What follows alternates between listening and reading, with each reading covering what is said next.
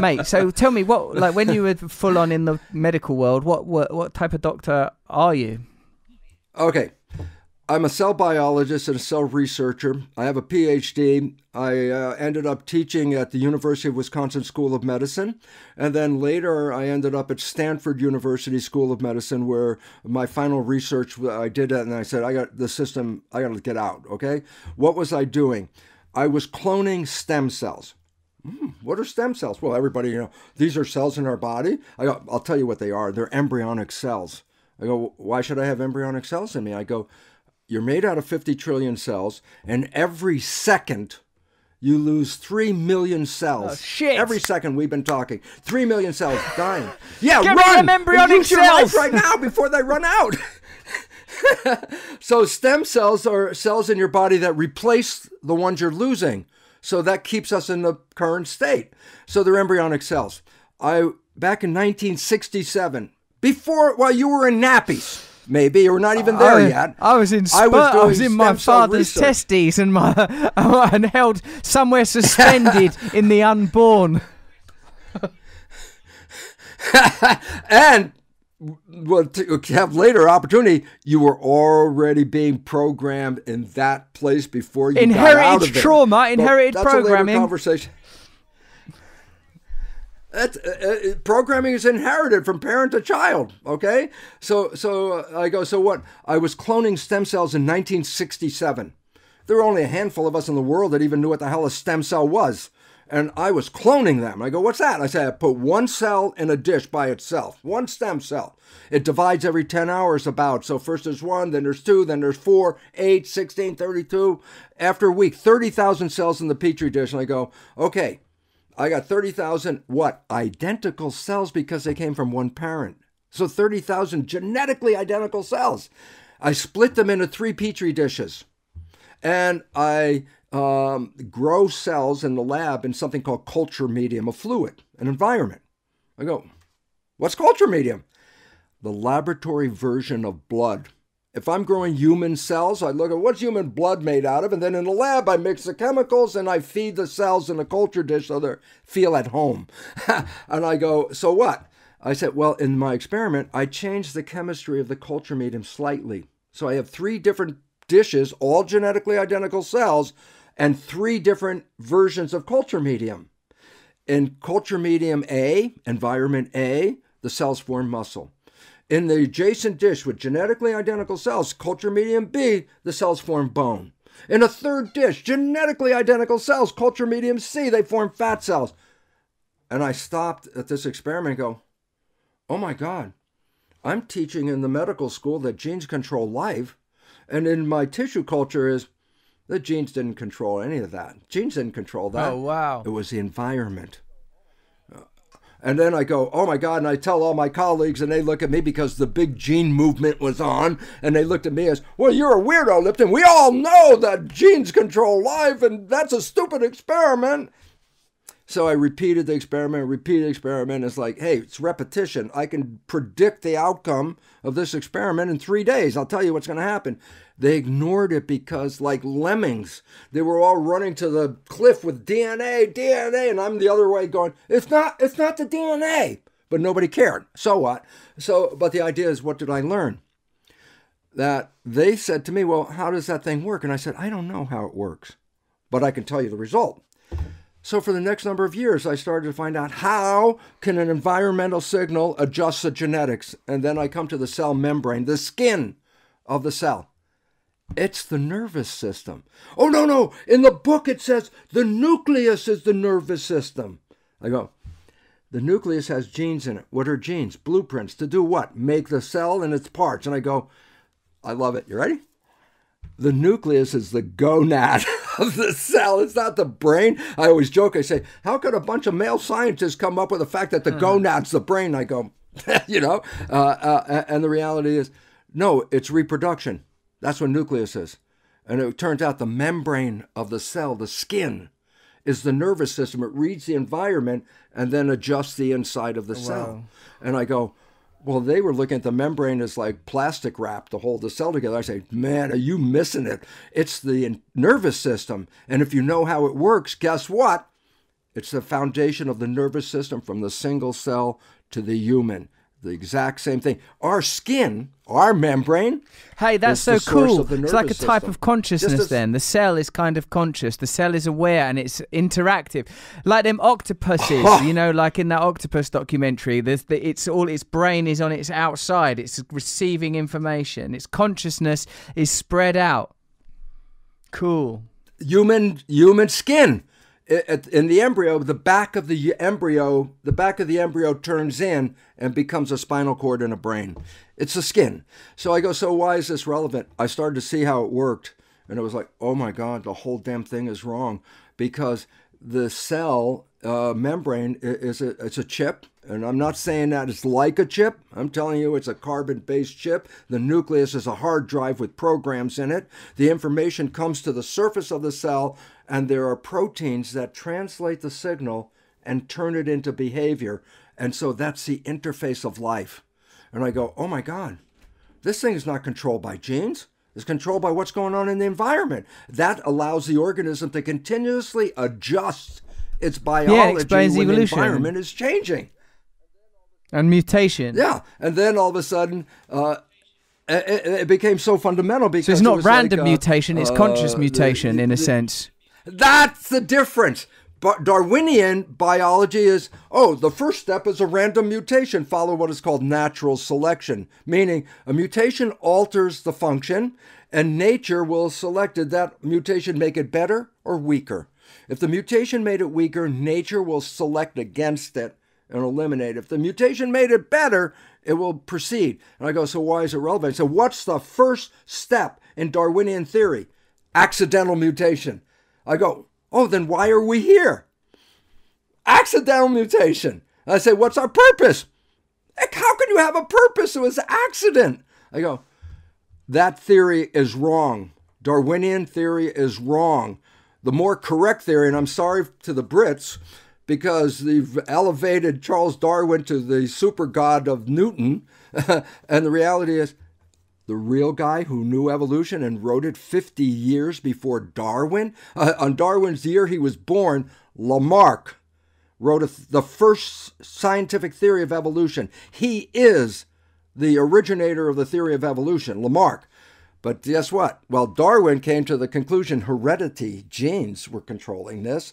Lamarck said it's the interaction of the environment and the organism that controls this.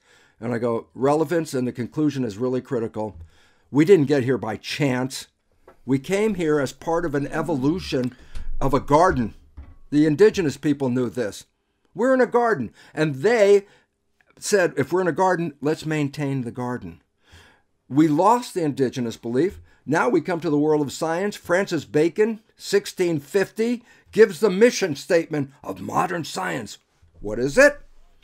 To obtain knowledge that can be used to dominate and control nature. That's the mission statement. That's evil.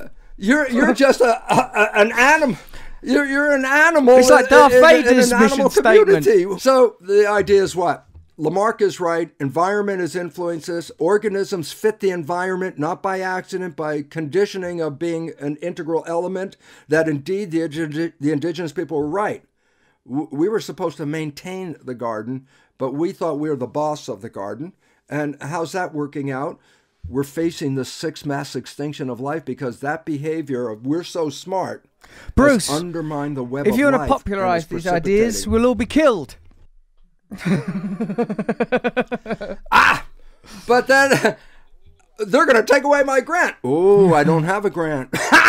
Well, we're going to shut you off of YouTube. And I go, I don't give a damn either, because the message is getting out. And you've been giving a message of empowerment through all of your stuff, whichever way you've been talking about it, through all the other guests.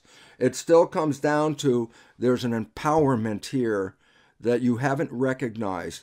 And when you own your empowerment, then you are in control. And until then, your program has done everything to take away your power. And it's interesting. As I said, quantum physics, the most valid science on the planet. Listen to this.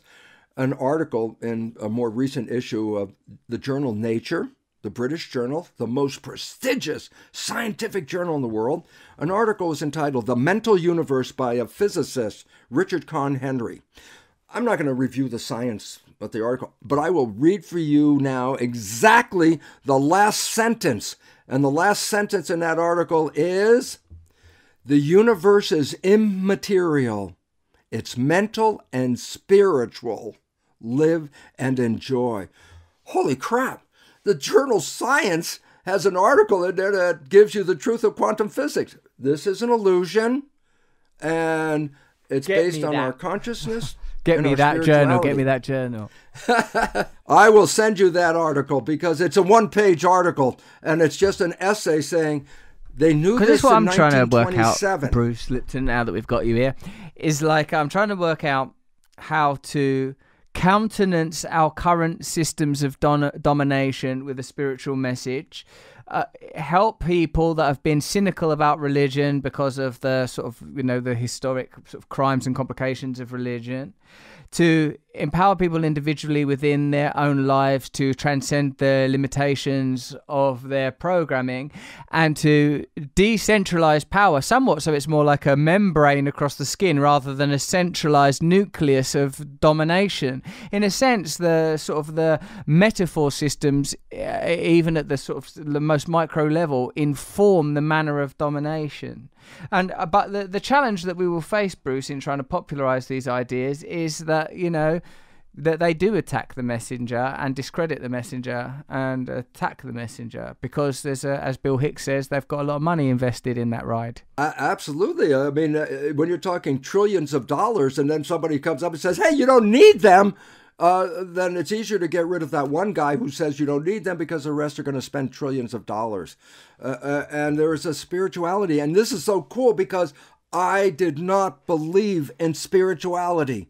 I was a scientist with genes and cells and proteins, and I didn't believe in it. But when I understood the nature of the cell membrane, I'm like, oh my God, I'm not in here. I go, what do you mean?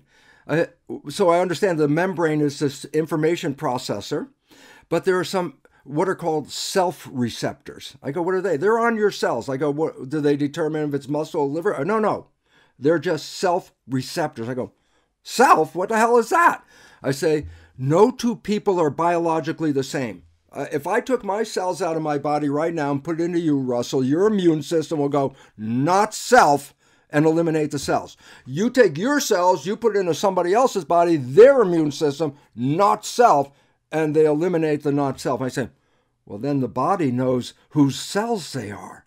I say, how where's the identity of whose cells they are? I go, each of us have a different set of these self-receptors. They're not telling me muscle or bone, they're giving me self. I say they're antennas on the surface of the cell. I go, in quantum physics, then all of a sudden you start to realize a receptor responds to a field, an energy. I go, no two people get the same reception because they have different antennas. And I go, then where's the self coming from? Conventional biology. Oh, it's the physical proteins that make you different. And I go, no, that's the antenna. That's a receiver. And I go, where's it receiving? Environmental information. I say, then no two people are receiving the exact same broadcast. I go, no. And I go, oh my God, this is a virtual reality suit. My identity is picked up by the receptors and I can engage the function of this suit. And I go, the receptors, and here's the first part. When I understood it, I said, I'm not in here. It's a broadcast of Bruce coming in here. I go, well, it's like a television set. This is the Bruce show. And I go, yeah, this is the Bruce show. And I say, what happens when your television stops working? Television dead. I go, yeah, it's dead. Did the broadcast stop? Get a new TV, plug it in, and tune it to the station, and the show is back on again. Guess what? An embryo shows up in the future with the same set of receptors, and your set is unique. There's no two people have the same set. An embryo shows up with the set that you have. New TV, babes. You're back on a new TV. But does it make a difference if male or female? No, that's a TV set. Does it make a difference if it's white, brown, black, red, yellow? No, that's a TV set. You're not the TV. You're the broadcast. And if the body goes, that's cool, Bruce. Like almost the ultimate source is beyond space and time, beyond these limiting, humanistic, animalistic, imposed dimension. This criterion that are required for our limited sensorial experience. I did a breath exercise thing yesterday with my friend Biet. And like when I do this breath exercise, it causes the sort of identity mind to shut down. And there's a brief moment before the identity mind comes back on where I feel like there is a secondary presence broadcasting through me. You can't hold it for long like a dream. You can't hold it for long like a dream. But there's a sort of like a metallic kind of extrasensory sort of static, and then I come back online and I go, oh yeah, I'm me, and I do this stuff, and this is where I live, and there's the floor that I just passed out onto, you know. And I guess this is what like psychedelics, meditative experience, asceticism can afford us to tune into the ultimate ulterior signal. Hello everyone, look, I'm Russell Brand.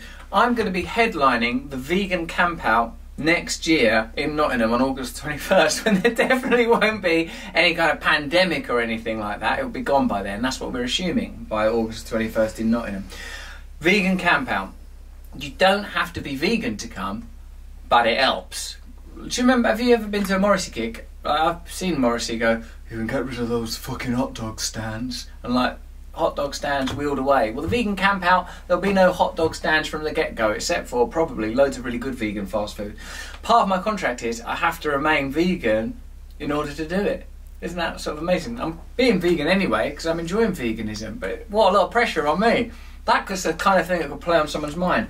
Listen, if you want to come to vegancampout.co.uk, come. Go vegancampout.co.uk, pick up a ticket, come and see me, have a lovely vegan weekend, find out what it's like to be a vegan, meet other vegans, hang with the vegans, hear me doing, I mean, what am I going to be doing there, Jen, do you know? I'll be doing a talk, being probably. Vegan. I'll be being vegan. I'll be there being vegan. Come, go to vegancampout.co.uk for lots of vegan fun. That's right. What are you looking at? Why did you look at yourself? I just wanted to make sure I wasn't wearing any fur coat. I just wanted to wear dress like Davy Crockett or Jim Morrison. And even though this is the best I can do, every single bit of fabric on this little body of mine is vegan. See you at the camp out.